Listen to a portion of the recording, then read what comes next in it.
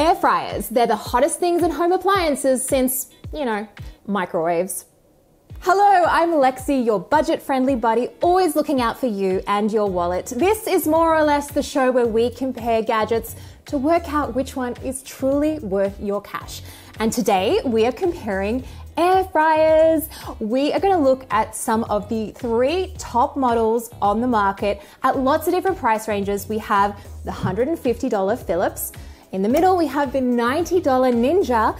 And the baby of the bunch, under $40, is the Chefman.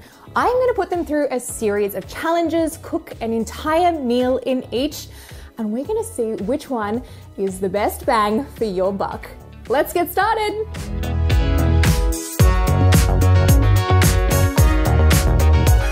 Now these are all basket style air fryers. Let's meet the contenders. Starting off with the least expensive, this is the Chefman 2-quart Turbo Fry.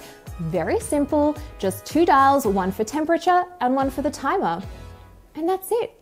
In the middle, we have the Ninja AF101. It has a series of buttons on the front for all the controls you'll need, as well as a couple of extra settings like a dehydrate feature. Fancy.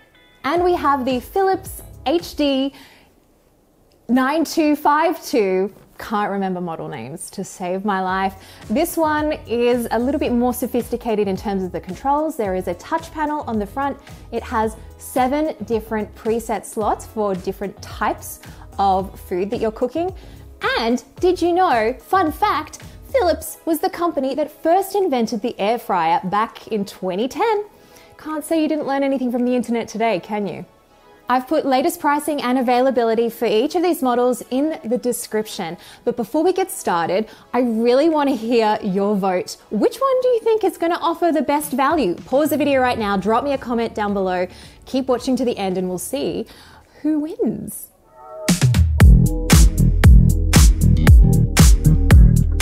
Test number 1, frozen French fries, probably the food that you associate most with air fryers. It's kind of a baseline test to see how well they both crisp the fries and how evenly they cook them. So I'm going to divide this bag up amongst the 3. Even though the capacities are kind of different, I'm going to keep the amount in each roughly the same. And then we're going to feast.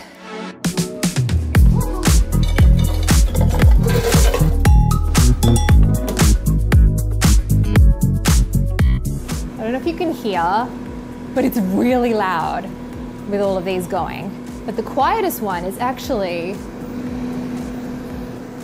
the Philips. It's so much more quiet than the other 2. Oh.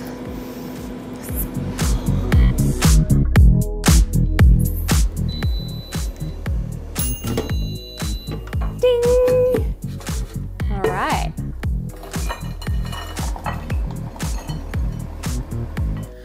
I'm a chef man. Okay. My favorite time, the taste test time. So with the Ninja, I'm going to try this one first because this one actually requires about 3 minutes of preheating, whereas neither of the other 2 did. So let's take a look. Oh, this one looks, nice and brown. It's kind of a good variety. I would say this is more on the well done side than anything else. All right.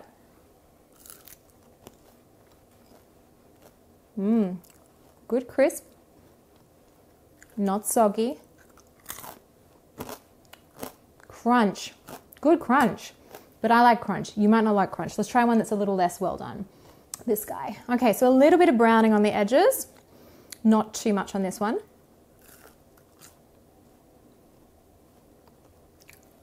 A little dry actually, but not bad, not bad. For people that don't like them as well done. But I would definitely say color-wise, the Ninjas look the darkest out of all of the fries. I'm still gonna eat it though, because fries are good. Okay, Chefman time. Now, with the Chefman, this one was actually 400 degrees, so hotter than the other 2. And also, you can see a little bit of a sad guy there.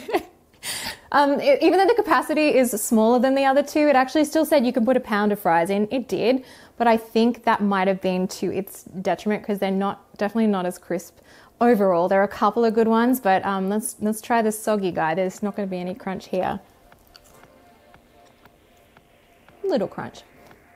A little anemic, not super flavorful because it's not as cooked as much. But again, I'm still gonna eat it. Let's try one that's a little bit more done. If you take a look at this one, I think the Chefman has the most, I would say, uneven cooking profile from the fries. I did toss them all halfway through, about 10 minutes cook time. This one was super crispy. So a little inconsistent with the results there. And finally, the Phillips. Now, I would say these ones probably look the most even overall of all of the three contenders here. Let's try one of these fries. It's kind of like, it's like half brown, half pale, but you know, it's perfect, best of all worlds. Okay, that's good. It's a good amount of crisp without being too burnt or too overdone. It's a good amount of resistance even on the lighter part. I'm going to go in for a second opinion. And a third. And a fourth.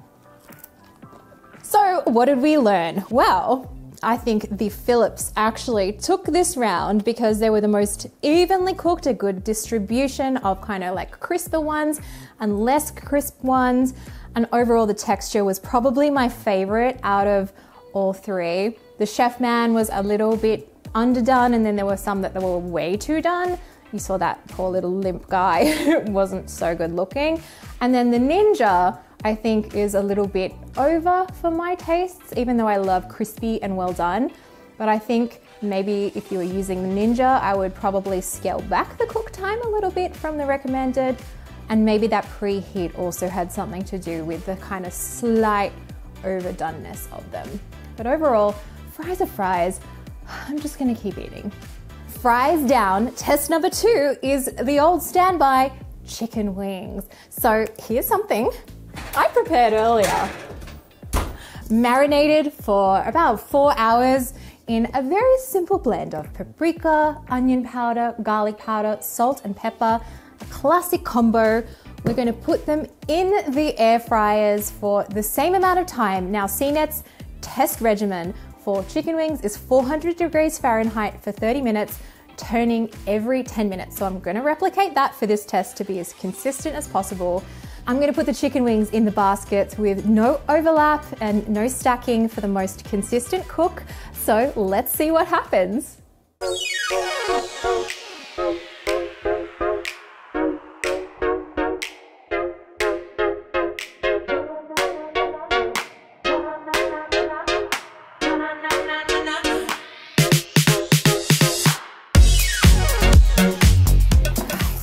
Woo! 10-minute point. Oh, smells amazing. Okay.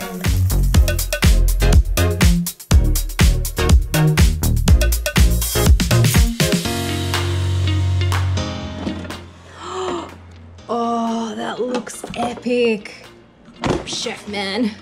And your difficult to open door, but they look good. Sizzle. Oh yeah, they're cooked. They're done.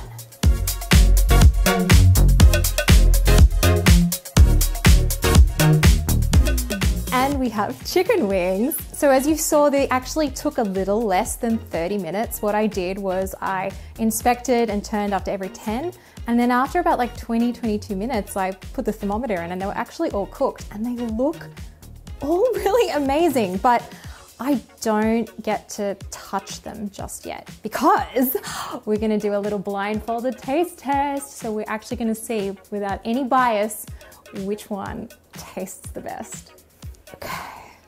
All right, I'm ready for my wings. Can't see anything. Okay. It feels nice and crispy, nice and firm on the outside. Okay, let's give it a bite.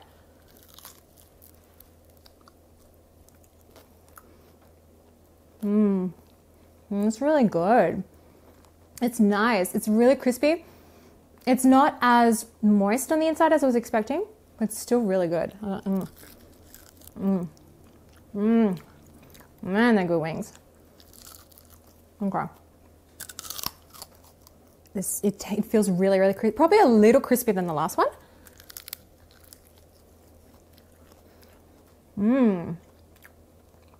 That's again really good. I would say maybe a tiny bit more moist than the last one. I would say, I think I like the first one more. I think. Feels good. Nice and warm still. Feels a little more meaty than the other ones, maybe. This one's the moistest. 100%. It's a perfect balance of the crunchy exterior and moist, soft flesh. Flesh. I said 2 words. People hate moist and flesh in the same sentence. So which one's number 1? I'd say that was the Ninja. Number 2, I think, was the Chefman, and this is, I think, the Phillips. Am I right? So 1 out of 3 is correct. Dang. Number 1 was the Chefman. Okay. Number 2 was the Ninja. Okay. And then the one that you're still eating is the Phillips. Oh. I got it right. It's really good. Let me try it. I mean, they're all, don't get me wrong. So what a shocker. I chose the most expensive one as my favorite, but I didn't actually know. It was a true blind taste test. I really like the Phillips because it was the moist and the crispy outside, and also it stayed the warmest the longest because we actually took a couple minutes to set up this whole setup before we started filming. So it stayed super warm and hot and crispy. The Chefman and the Ninja were actually really, really close, and I think I'd like the Chefman a tiny bit more, I would say, but overall, I like visually, the Ninja absolutely wins this round for me. And if I was eating with my eyes, I would choose the Ninja, full stop. And for our last course of the day, we're going to cook dessert. You might be wondering, Lexi, why would you cook dessert in an air fryer? Number 1, why not? And number 2, because it's going to show you how delicately these machines can cook something that needs a gentle touch, not just any old cake. I present to you molten chocolate lava cake.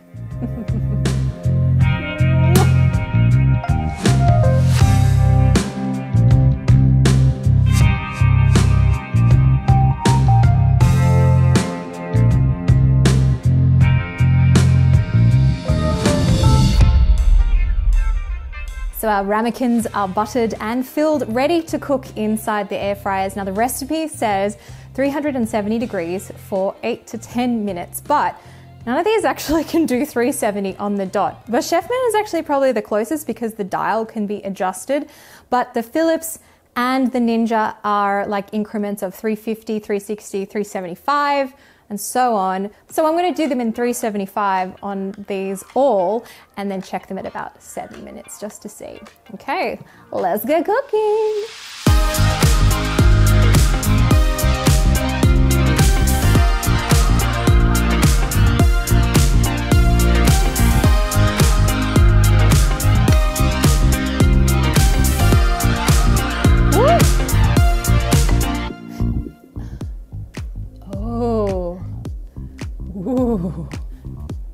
Oh, Chefman, I'm sorry I broke you.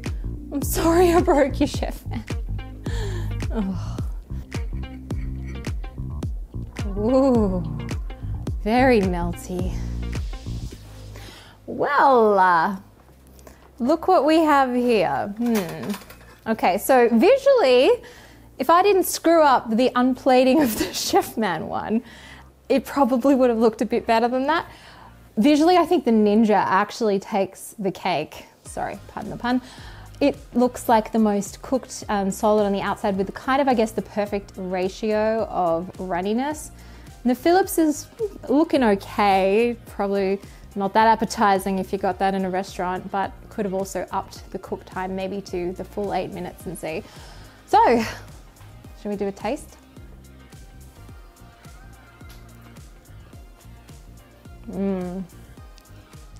It's really good.